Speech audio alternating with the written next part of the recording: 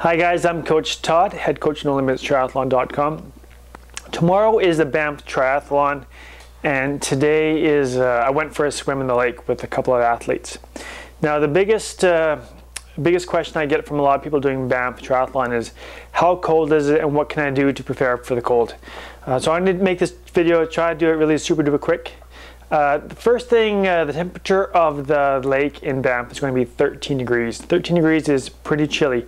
So what I recommend you to do is I'm going to give you two strategies for actually getting into the water before you start. Now if you're an experienced swimmer and have been exposed to cold water, this may not be that bad to you at all. But if you're a person who's not done a lot of lake swimming at all or cold water, then you're going to have to go with the first strategy, which is this. I want you to go into the water. And I want you to completely dunk yourself, right? So that the water goes in your wetsuit, goes into your body, and it covers your head, and you're going to go into a bit of a shock. And it's going to take a while for your breathing to get under control, which is okay. So you're just trying to acclimatize to the cold weather. So that's what I want you to do if you're a beginner. Now I want you to time the time that you go into the water very close to the start of your heat. So if you're going to say, if you're going to start at 9:05, you know your gun's going to go at 9:05, try and get into the water at, like, 9 o'clock, so that you can be in the water, spend a couple minutes getting your body acclimatized to it. So then when you come out, you have like only a minute or two before the gun goes off. If that's not possible, go in and get warmed up, which is actually cooling down, but come out and just keep your body moving so that you can stay warm. Now I'm not going to do that because I'm a little bit more experienced with cold water and lake swimming. So if you're experienced with lake swimming and cold water, this is another strategy you can do. Don't dunk yourself at all. Go up to your waist deep water, because it is a deep water start or a waist level start. And then what you do is when the gun goes off, you just dive on in and keep on going. So the biggest thing that I found that how I deal with this though is I exhale through my nose and my mouth really strong when I first go into the water.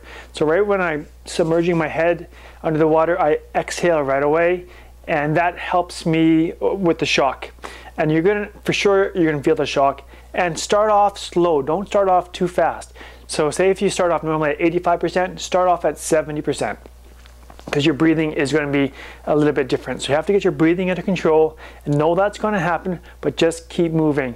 And make sure you get a good breath in when you turn to the side, and then exhale underwater. And try and calm yourself down as much as possible. And just know that your stroke is going to be slow. Your speeds are going to be slow, and just go with it. So you can either do the first strategy, dunking yourself, which I highly recommend for most people, or you could do the second one, don't submerge yourself at all, and that's what I'm going to do. I'll let you know, or if you're out there, you can ask me, how did it go, Todd, after the race? Okay, the second thing I want you to do, if you look at this video here, this is what I wore this morning in a lake. So I wore a tight fitting wetsuit. I double capped with a swim cap, so I had two silicone caps. And normally when I'm swimming with a swim cap, I like my ears exposed. That's just how I like it. But today I put the top cap over my ears just to kind of protect my ears a bit, and that worked well too. So if I recommend wearing two swim caps. Now the race is going to give you one swim cap, so bring an extra one. And if you have a neoprene swim cap, wear that one. If you have a silicone, wear the silicone, not those the thin latex ones. Use the thicker silicone or the neoprene. For me, I don't like the chin strap around the neoprene cap, so I'm going to use the silicone cap. Okay, so double wrap your head. Okay, what else do we got? Okay, so I also wore gloves and booties. So I'm covering up my hands, I'm covering up my feet. Water's going to go in your hands, water's going to go inside your gloves and inside the booties, but the water stays there. It's going to get warmed up by your body, so it's not too bad. So I highly recommend, if you don't have those, head on down and try it and pick some up. They have some on sale. But if you don't have them, you can also put a little bit of Vaseline on your hands. That can keep the heat in your body as well. So I highly recommend gloves or booties. The last tip I'm going to give you, and this is not for the faint of heart. The last tip is this. Some people, you already know what I'm going to say. You're going to pee in your wetsuit. Now I don't recommend this to everybody, but if the water is really cold and you want to warm yourself up, you can pee in your wetsuit. It's kind of gross, for sure. And afterwards, make sure you rinse out your wetsuit and get out of your clothes and put in some nice fresh clothes after the race. So that's it, guys. Those are some quick Banff swim tips.